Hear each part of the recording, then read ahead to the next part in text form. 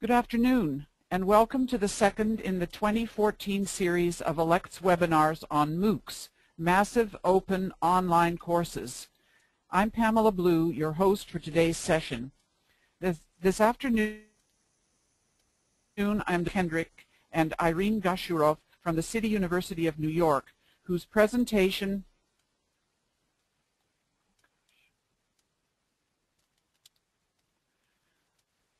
is entitled Through a MOOC Darkly, Understanding the MOOC Landscape and Its Impact on Libraries' Digital Resources.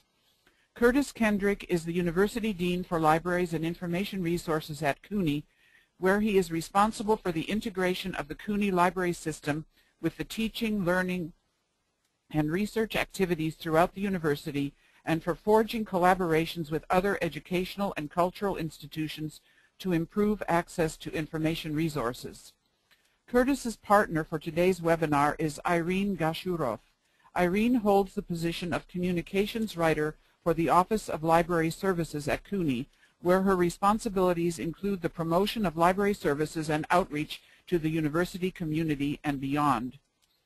Curtis and Irene co-authored an article in the October 2, 2013 issue of Library Journal entitled Collaboration for Hard Times, which stressed the importance of collaboration in higher education in order to prepare for the future. Today's webinar will examine how MOOCs fit into that collaborative framework. Please use the question box on your screen to submit questions for Curtis and Irene. They will answer questions at the conclusion of their presentation. Curtis and Irene have interwoven a number of video clips into their presentation, which is in the form of a conversation. Playing the video clips may test the technological limits of the GoToWebinar software, so please bear with us as we move from slideshow mode to video display. Today's presentation is being recorded, and a link to the recording will be sent to all attendees shortly after the conclusion of the program. And now, as I turn the program over to Curtis and Irene, there may be a slight delay.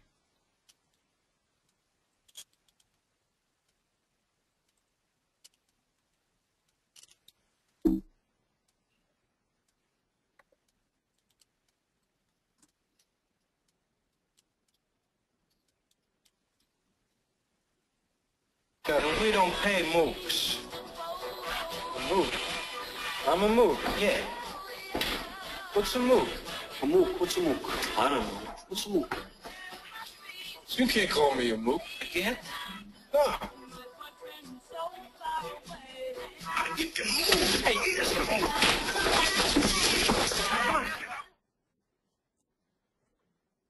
They're called MOOCs for Massive Open Online Courses, and they were going to upend higher education by putting free courses within reach of anyone with an internet connection.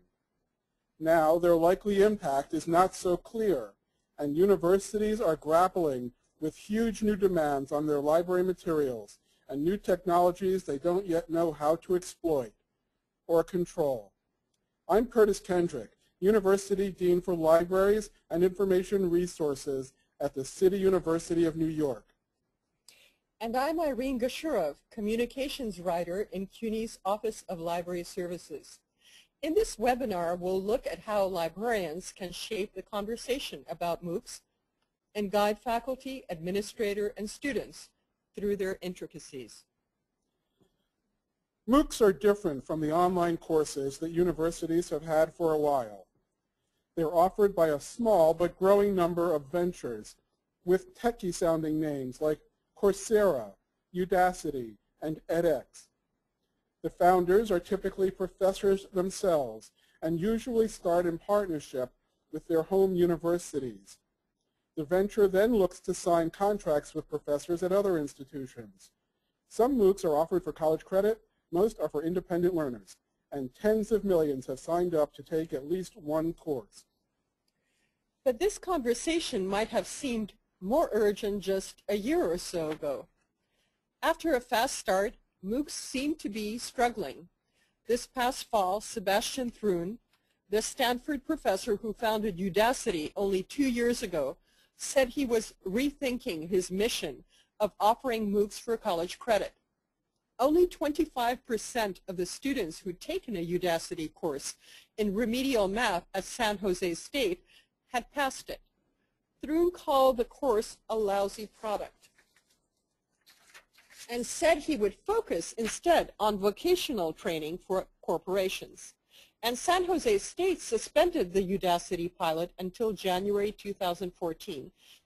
So why are we talking about MOOCs now? That sounds like an admission of defeat. Yes, but as Thrun also said, failure is part of how innovation works. It's part of the cycle of innovation for all emerging technologies. After the hype comes the phase that Gartner calls the trough of disillusionment. That's where MOOCs are today. Many still believe that MOOCs can improve the quality of teaching, cut costs, and ease faculty shortages, that they can be a democratizing force and bring higher learning to people who would otherwise never be able to get it. California lawmakers see MOOCs as the savior of their overburdened public university systems. John Hennessy, president of Stanford, calls them our best hope for making quality education affordable. Northeastern University President John Aoun says, we are witnessing the end of education as we know it, that MOOCs will replace higher education. Even if you wouldn't go so far, MOOCs are forcing us to rethink every element of higher education, how we teach, how we learn, and how we provide resources. And they've become a catalyst for a discussion of the biggest issues educators face: access to higher learning, the cost of university, the value of a degree, and the unbundling of education. Most people still don't have access to learning at high levels. Tuition rates are soaring faster than the cost of living and health expenses. Only 36% of all 18 to 24-year-olds in the U.S. are enrolled in post-secondary education, and college completion rates are down. On average, college graduates earn 61% more than high school grads. The problem is even worse abroad. Only 7% of the world's people have any type of post-secondary schooling. The other 93% attend school for an average of only 8 years. Yet, more and more people around the world see higher education as the path to social mobility. In 2010, a UNESCO report found that 150 million students were enrolled in post-secondary education globally. That's an increase of 50% from 2000. By 2025, the number of learners will reach 250 million, and many of them will want to study at American institutions. To meet that demand, the country would have to build the equivalent of 3 new colleges serving 30,000 students every week for the next 12 years. You might ask why they'd want to come. Students who manage to get their degrees aren't doing so well. More than half of recent American college graduates are out of work. Employers are saying they can't find people with the necessary skills. With technology-based industries changing so fast, the skills people learned just a few years ago are already outdated. So too few people have access to universities, and not enough who do are served well by them. All of these issues are making people wonder if college is still a good investment. Conservatives like William Bennett say that Americans considering a higher degree should look at college as a business proposition and evaluate the data critically: student loan debt, return on investment, and lifetime salary earnings. He thinks the U.S. ought to emulate countries like Germany, where most young people are tracked into vocational training. People here may be ready for that sort of system. Their attitude to higher education has already changed a lot. They're going to college at a different time of life and with different ideas about what they want. About 85% of students nowadays are non-traditional learners, older students, part-timers, or those who've returned to school in mid-career. As John Aoun of Northeastern puts it, The tsunami is not technology. It's the dramatic shift in student demographics. And what non-traditional students need is a flexible system that focuses on outcomes and helps them advance in their careers. For all these reasons, we're rethinking how we teach and provide educational resources. President Obama has said that colleges have to work harder to prevent tuition from going up year after year, and that his administration will encourage colleges to try new things that can provide a great education without breaking the bank. The Education Department is now soliciting ideas for programs that don't rely on seat time. Education is ripe for this type of change. Clayton Christensen, the Harvard Business School professor and innovation guru, says that to survive, universities must once again be responsive to the needs of learners by finding innovative, less costly ways of teaching. So how do we disrupt the existing system so more people have access to quality education? And where do libraries come in? Many believe the answer is online learning. Hal Plotkin, a senior policy advisor to Undersecretary of Education Martha Cantor, says that online learning can give the 93% of the people without access to higher education a chance to develop their talents. It will be an engine for economic growth, just like the Works Project administration was during the Depression, by hiring millions of unskilled workers to build roads and public facilities, and artists, writers, and performers too for arts, media, and literacy projects. The economy will never return to the levels of the post-World War II boom if the vast majority of people remain undereducated. As Plotkin says, the 7% of the world's talent cannot power the 93%. Online learning has already had a tremendous effect. By most estimates, it accounts for the great spike in education over the last 20 years. In 2013, a study by the Babson Survey Research Group found that nearly 66% of U.S. institutions consider online education to be critical to their long-term strategy. Today, more than 7.1 million American college students are taking at least one online course. Colleges have offered online courses to their own students for decades. Today, nearly every college offers online courses for enrolled students in one form or another. These courses are modeled on conventional campus courses, and students pay to take them. Introducing new technology is one way to disrupt higher learning. Another game-changing innovation is competency-based education, where schools award degrees based on demonstrated competency instead of credit hours. The goal of these programs is to show employers a graduate's value. They date back to the 1970s, but now they're moving online. Competency-based programs give students a lot of flexibility. The College for America, an online program at Southern New Hampshire University, is aimed at working adults who've never earned a college degree. It's a project-based program, and it combines online learning with campus experience. Students proceed at their own pace, and SNHQ solicits local employers to contribute their ideas to the curriculum. At Empire State College in New York, students plan their own programs and get credit for what they've learned outside the classroom. And at Western Governors University in Salt Lake City, coursework is all online, but each student has access to a mentor throughout the program and to other students in online communities. The program takes half the time of regular college and has a tuition cost of about $3,000 a term, regardless of how many courses the students take. The true precursor of the MOOCs is open learning. Open courses offer no credits and have no fees. They're open to all comers, and they're entirely computer-based. The most renowned of these ventures is the Open Learning Initiative at Carnegie Mellon University. It began in 2010. The courses have no instructors, and students proceed through the modules at their own pace.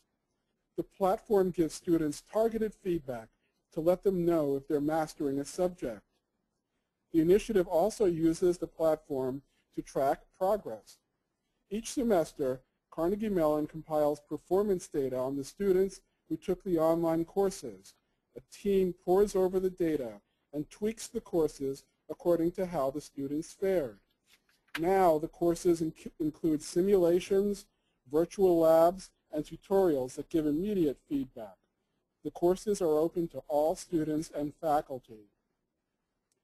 Since then, we've seen an explosion in online learning formats. A free online institution called University of the People received accreditation just this year. A host of providers have launched project-based courses on everything from writing a business plan to playing a musical instrument, as we see in this clip from James Taylor's online guitar lessons.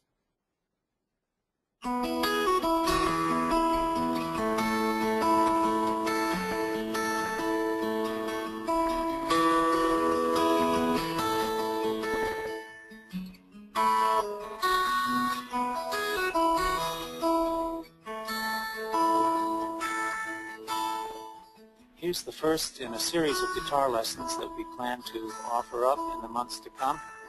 Something I've been meaning to do for a long time. No doubt we'll learn as we go. Let's start with something simple. And now we have the MOOCs, which took the idea of Open Learning Institute and added live lectures. These courses made their debut at universities to help students succeed in their introductory classes. But they're radically different from the online courses colleges offer themselves. MOOCs are often taught by famous professors, and they're free to all comers. They're shorter in format than conventional online courses. Typically, they're a 20-minute lecture followed by a Q&A session once a week for 4 to 6 weeks. Tens of millions of learners have taken MOOCs in the past 10 years. The revolutionary aspect of MOOCs isn't necessarily the obvious one. People looking at MOOCs tend to focus on anytime, anywhere for free, but the most lasting impact may be the unbundling of education. MOOCs are pushing universities to shift from a vertical model to a horizontal one. Colleges have traditionally performed all of their functions in the classroom: knowledge creation, teaching, testing, and credentialing. But MOOCs have unbundled these functions and distributed them to different providers. Here's a hypothetical example of how unbundling would work. A professor at one institution serves as a primary lecturer, say Jeffrey Sachs of Columbia University, who teaches a Coursera course in sustainable development. A faculty member from Columbia or another institution, perhaps SUNY Albany, coaches a local student online. Coursera creates a community of practice for students taking the MOOC, and a private testing firm provides assessment leading to a certificate of completion that Jeffrey Sachs would then affirm. The SUNY student is able to enroll in the Columbia MOOC in lieu of the introductory economics course offered by SUNY's own faculty. This new model encourages the student to become an independent learner. As journalist Anya Kamenetz wrote in her book, DIYU, the whole purpose of the distance learning model is to help students draw their own maps, and doing that means patching together a customized education with a wide range of courses and credentials of completion, ending in a degree that leads to a career. Universities are still wary of MOOCs because behind them lies the profit motive. MOOCs are a creation of venture capitalists who are pouring a lot of money into technological innovation. They're operating outside the higher education bureaucracy, and they've taken the Silicon Valley financial model where the service initially is free, but eventually demand drives up the price. Who's to say that MOOCs won't follow the model of e-news? We're free right now, but we'll get you down the road. As a result, only 5% of institutions in the Babson Group survey now offer MOOCs. Another 9% have them in the planning stage. Students enrolled at college are leery too. They don't see MOOCs as official because of their different format and because few universities offer them. The college credential remains the most important perceived economic value of higher education, but efforts to help MOOC learners receive credit have been only marginally successful. Most universities haven't figured out how to make MOOCs part of degree courses. Georgia Tech's master's program in computer science appears to break the impasse. It's the first degree program based entirely on MOOCs, here provided by Udacity. The students take proctored exams to assess learning. The program also gives students access to tutors, online office hours, and other support services. Students who complete only a few courses would get a certificate. The program will continue despite Udacity's pullback from the college market. Another in the first wave of schools awarding credit for MOOCs is the University of Maryland University College. UM will grant credit for 6 courses that closely match its own introductory classes. To get the credit, students have to prove they know the material in either of 2 ways. For $150, they can take a version of the course that includes proctored exams, or they can pay the college a fee for a prior learning assessment that measures their competency in the topic. As universities puzzle over how to grant credit for open courses, the MOOCs themselves are beginning to change. Some providers are redesigning MOOCs to become more interactive and to give students opportunities for offline experiences too, say where learners can work with a classmate or a mentor. And some MOOCs are no longer massive or very open. At Harvey Mudd College in California, faculty are developing science MOOCs to help middle school teachers sharpen their skills for their physics and computer science classes. And as a fundraising initiative, Harvard will offer MOOCs exclusively to its alumni through a new venture called HarvardX for Alumni. MOOCs are also experimenting with hybrid forms. One of the most promising innovations is blended learning. The idea is to take MOOC technology and combine it with in-person class help, which can improve education on campus. Anand Agarwal, the head of edX, backs one variant called the flipped classroom. Students watch video lectures in advance and do homework and interact with a faculty member during classroom meetings. The most famous experiment in blending was at San Jose State University, which piloted an engineering course using edX content in one of its sections. The flipped section, where students viewed the edX lecture online, had a pass rate of 91%. The 2 standard face-to-face classrooms had pass rates of 55% and 59%. Other trials had similar results.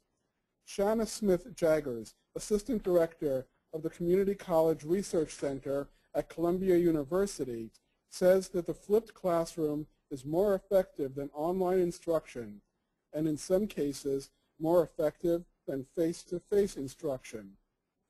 In this clip, edX founder Anand Agarwal tells us that the flipped or blended learning courses are the most successful MOOC applications and can steer MOOC providers toward profitability. So we are applying these blended learning pilots in a number of universities and high schools around the world, from Tsinghua in China to the National University of Mongolia in Mongolia to Berkeley in California, all over the world.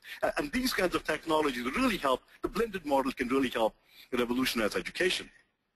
It can also solve the practical problem of MOOCs, the business aspect.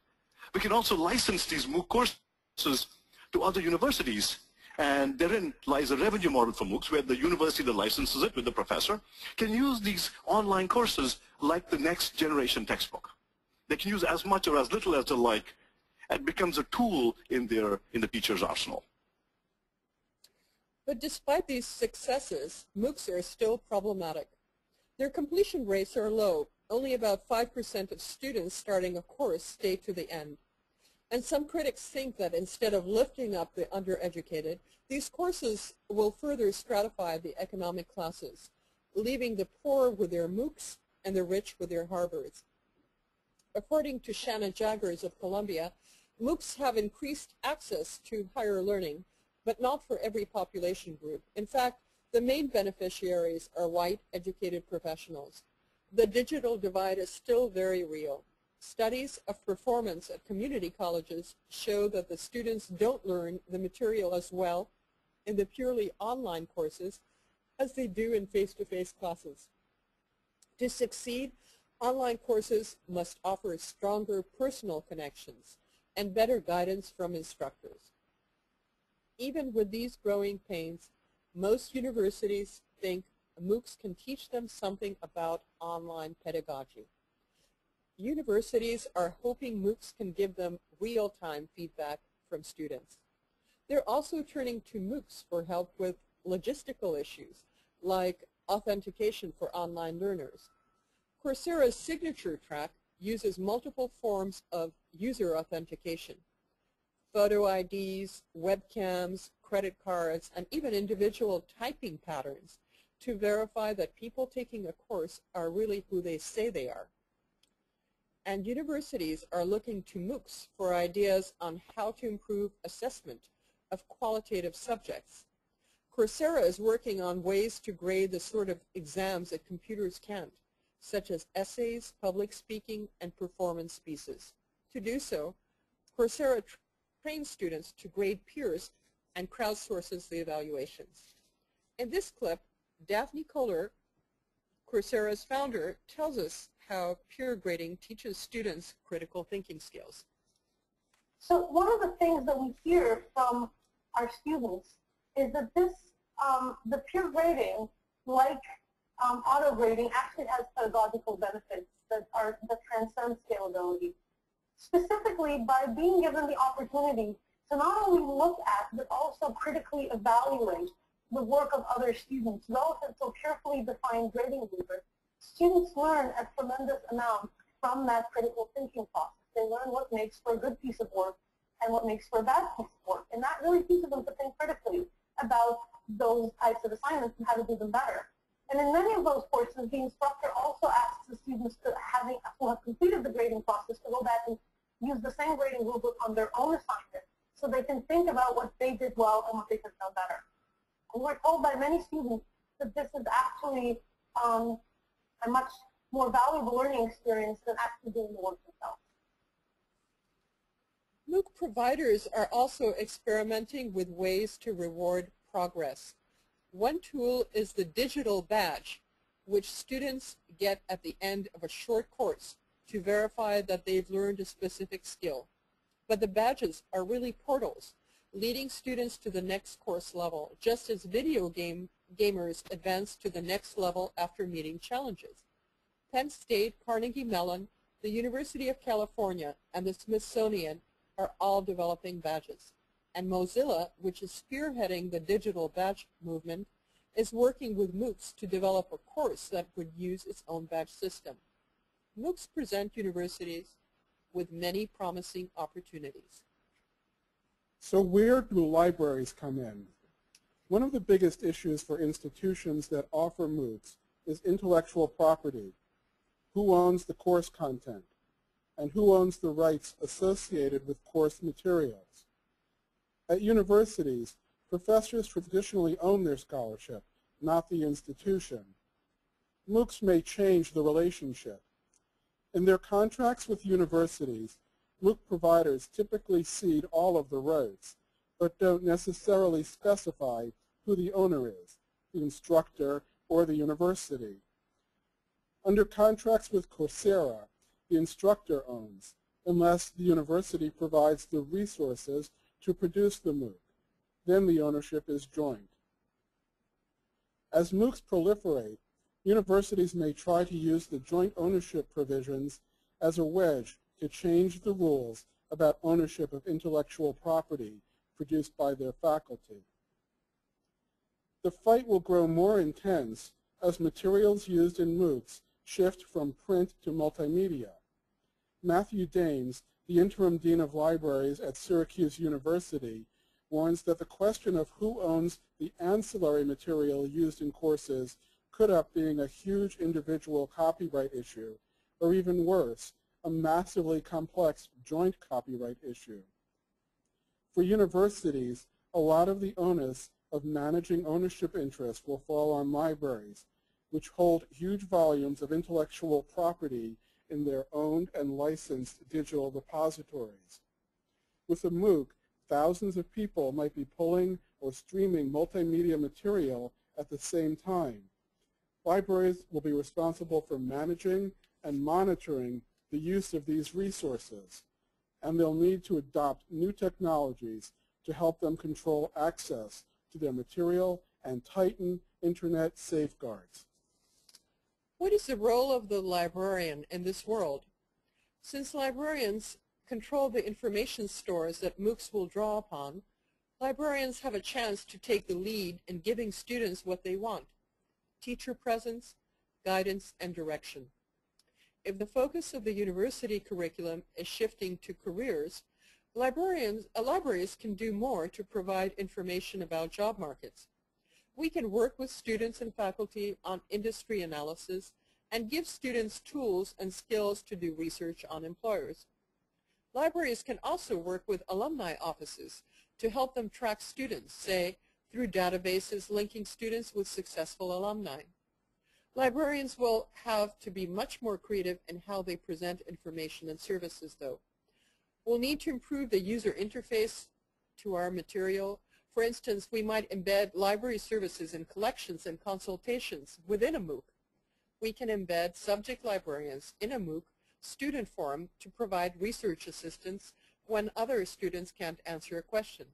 And we can continue to develop online modes of instruction that use open resources. Libraries have a desperate need for staff with better technology skills, which means either training librarians or hiring from outside the profession. And if libraries hire non-librarians, we have to be ready for a shift in our organizational cultures. We have to be open to allowing our culture to change to embrace the habits and practices of non-librarian professionals. We also can't expect new money to support these changes. We're going to have to make choices about reallocating funds, and we'll risk upsetting existing clientele who like things the way they are. Librarians will also play a central role in supporting faculty who teach online courses. MOOCs and other online education tools allow large-scale, real-time assessment of student work and behavior. Massive data require precise metadata, the information we need to identify and retrieve material, and librarians are trained to analyze, select, and implement metadata. Librarians have other ways to support MOOCs too. In her research report on MOOCs and libraries, Carmen Kazakov-Lane suggests a few. Librarians can provide intellectual property services and advice from copyright experts, which would let an institution offer an open course without fear of legal retribution. To help MOOC students who need to do research but don't have access to standard campus resources, librarians can guide professors in structuring courses to include access to faculty office hours and library services. Librarians can also help devise new ways of assessing the effectiveness of MOOCs. Libraries must also adopt technologies to manage and monitor MOOC usage of library resources so they can control access and tighten Internet safeguards. Typically, libraries give walk-in patrons access to resources, but restrict remote access to users affiliated with a college or university. This model works reasonably well when there is a known population. For MOOCs, that is not the case, so libraries will have to develop a new licensing model that can safely open up their resources to a huge national and international market. One model that might work is an opt-in model for both patrons and vendors. Some MOOC students might take courses without ever using library electronic resources, but students who would like access to those resources could opt for a premium service at an additional charge. Those who opt in might pay a flat fee plus a per item charge. Operationally, signing up for a library service could be part of the course registration process, with the MOOC provider passing ID information to the library. On the library side, patron taking MOOC courses exclusively would be separate from the main patron file. An authentication scheme, such as Easy Proxy, would distinguish MOOC patrons logging in remotely from traditional students and faculty. Setting aside a range of IP addresses for MOOC students would let institutions restrict the number or speed of downloads. And separating out the MOOC students would let librarians distinguish usage generated by MOOCs from usage by the main university population, helping make sure that pirates aren't downloading the entire database.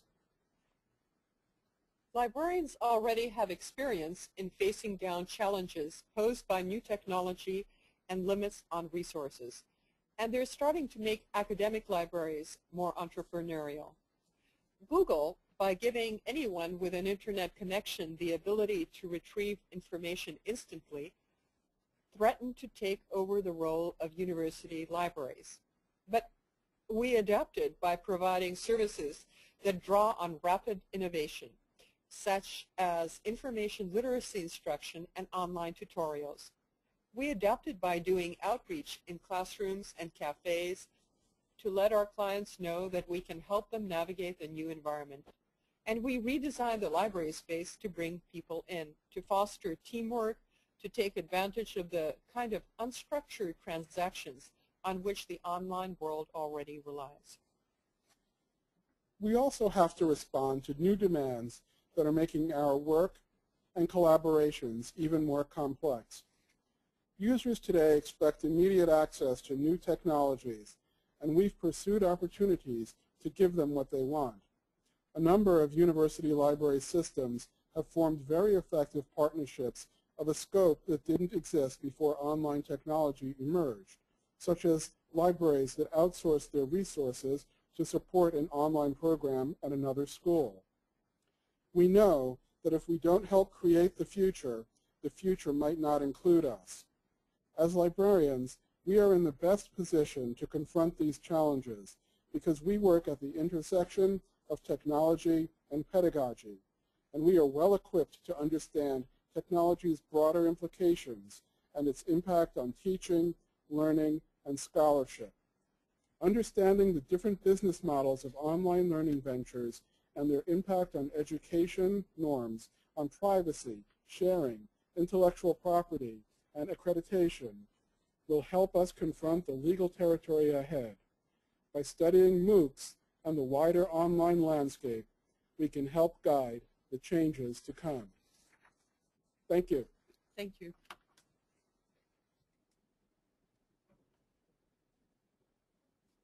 Thank you, Curtis and Irene.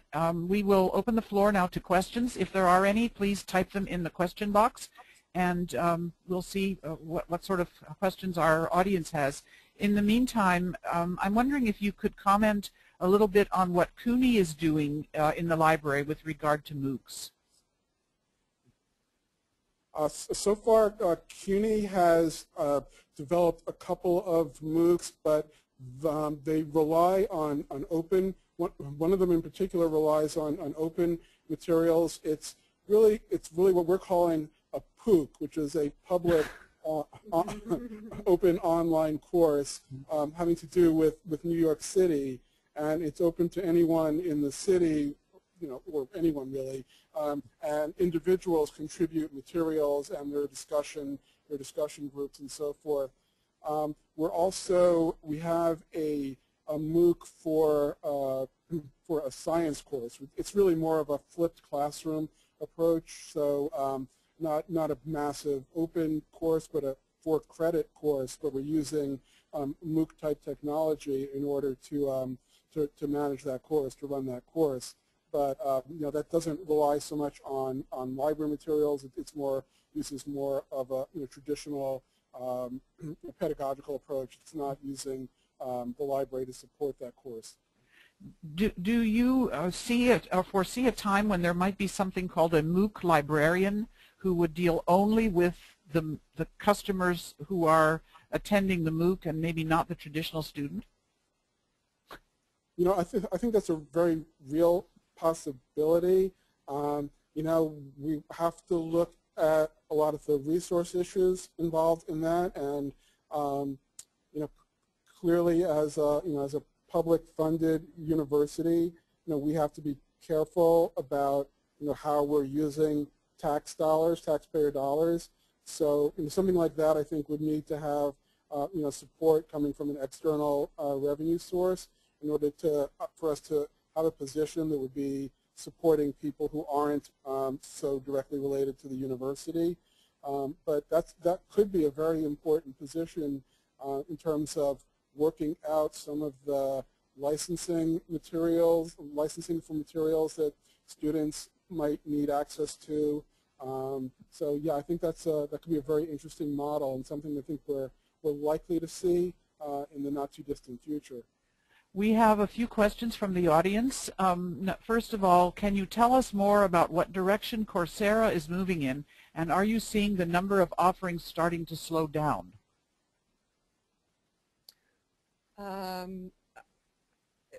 I don't believe that that is accurate, but I can research that question and answer it. I don't have the figures at my fingertips, but well, I don't think that it's slowing down. I don't get that impression from the reading that we've done. Mm-hmm. Well, Irene, if you do find some information about that, we could send it out to the attendees after the fact. Okay. Next question from CCNMTL at Columbia. You'll probably know what that stands for. edX is a not-for-profit venture-funded MOOC platform. It's nonprofit. Will there be a distinction to be made between nonprofit platforms and venture-funded commercial ones? I think eventually the ones that are ostensibly nonprofit are going to need to figure out a way of recouping their expenses. I mean, they may, you know, continue to be, you know, nonprofit, you know, at least nominally nonprofit, but there's going to have to be some element of a revenue stream in order for them to be self-sustaining.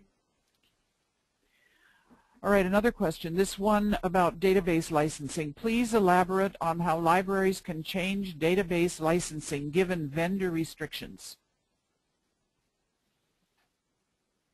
Well, only with the consent of the vendor. That would be something where the vendor would need, well, really two things. They would need to see some potential for additional revenue coming in, which is certainly a possibility. And I mean, the second and more, I think, critical issue, we've talked about this some, is in having safeguards to make sure that only the people who are supposed to have access to the material have access to it.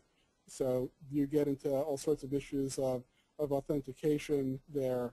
And you know, I don't think, you know, there will be, at least initially, a lot of vendors who are willing to you know, take that risk. But I think if we can find a few that are willing and see a potential market here, that they could really, you know, extend you know, some of their revenue quite substantially, given the numbers of students that we're talking about. And a question, how receptive have publishers been to these new licenses allowing MOOC use? Is there room in this space for third-party solutions in the MOOC space, such as SIPIX? And I guess it might be helpful to explain, if you could, what SIPIX is, since I'm not sure everybody will know.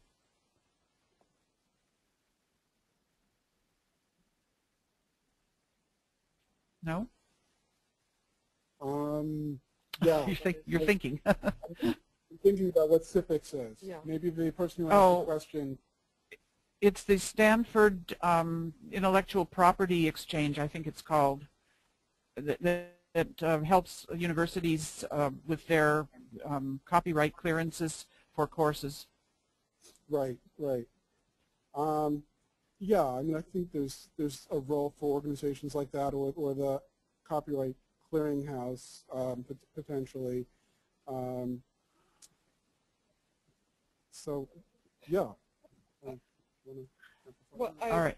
Yeah, Irene, you have anything to add?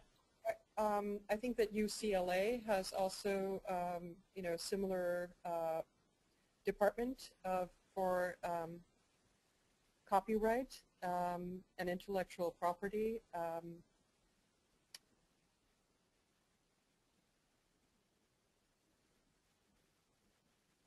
All right, we have another question here. Has CUNY been able to negotiate a new licensing model with any vendor to include MOOC students? Not yet. No. No. Are you aware of anybody who has? No. So that's new territory to be charted, I guess. Right. Yeah. Let me see if there are any other questions. I think that is the end of our questions. So I suppose where time is quite good, we can move on to wrap up our presentation this afternoon. And I want to thank you and Curtis, you and Irene for your thought-provoking and insightful comments. I think your presentation has highlighted the critical role of the library in the evolution of higher education, and MOOCs is one aspect of that evolution. You will soon be sent a brief survey about today's session, and we hope you will take a moment to respond. Your answers will help guide the ALCTS Continuing Education Committee, the group responsible for these series of webinars, in planning future offerings. If you could change the screen now to my slide, that would be helpful.